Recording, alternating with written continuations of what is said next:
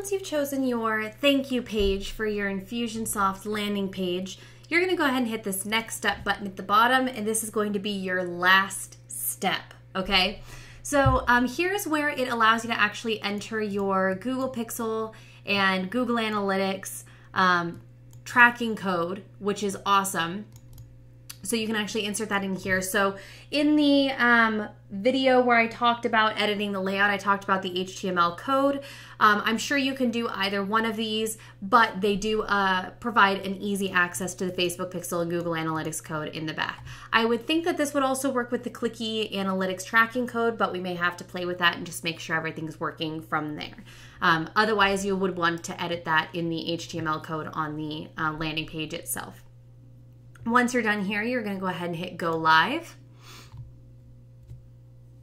Okay, it does take you to a preview here of your live landing page. Now, one thing about this live landing page is it does give you a URL.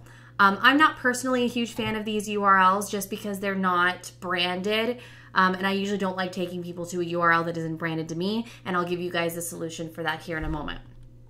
It does give you the option to share this easily on Facebook, Twitter, LinkedIn, Pinterest, Google+, or by email, and it will open those automatically, which is really nice. So very easy sharing options, but it does share this URL here. You can also choose to embed this on your website.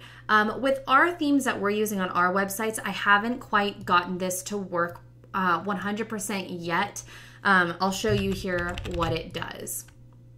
So if I go to a new page and I add a new page here, you're going to paste this. We use WordPress, so I'm going to paste this into the text editing option on WordPress and preview it. And you can see it it shrinks down the landing page and it has this scroll bar option. Even though the height and width is set to 100%, if I remove the scrolling option, if I say scrolling no, it cuts off the landing page a little bit for me. And I think that might just be our theme, or it may be something with the code that they're still playing with. Again, these are still brand new. So let's see what happens if I remove the height. I'm probably gonna mess up the code, but that's okay. Yeah, it still cuts it off. So I'm not a huge fan of the way those look. So what I do is there's actually a plugin that you can install. I'm not sure where it's hosted on Infusionsoft's website, so I'm going to include the link in the description below for you guys to be able to download that plugin. But the plugin for WordPress is really nice and allows you to mask this domain to a domain name on your website and host that landing page in full the way it looks on this page here. Okay, that's how we want it to look. So I have another video on that you can take a look at and learn more about that plugin. If you scroll down, you've also got social share settings. So you have your link title. So you could say something like free ebook, or let's do actually how to buy a house, free ebook. Okay. You can have a little description in here about it. You can add an image. So when you share this on Facebook, it pops up with a certain image. This Open Graph Debugger, I have not personally played with that one yet. So I'm not 100% sure. That one may be something that you have to play with. I haven't personally played with that one just yet. The custom domains, with this one, I played with this a little bit. It seems like it's something that they're still working on.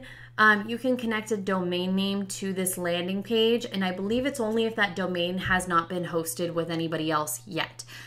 So you can connect a domain name here. It's going to have you go to your hosting provider and for the domain name and enter a couple of DNS server settings. So that is a little geeky for most people. You can also do a subdomain. So if your domain name, for example, is ballenbrands.com, a subdomain would maybe be ebook.ballenbrands.com. And you can connect that here. But I personally want it to be something like ballenbrands.com/home selling ebook or something like that, which is where the plugin is going to come into play. Okay, so that is basically all the options here once you've published. In the next video, I'm going to talk about using the WordPress plugin if you have a WordPress website and want to host these on your website using that plugin.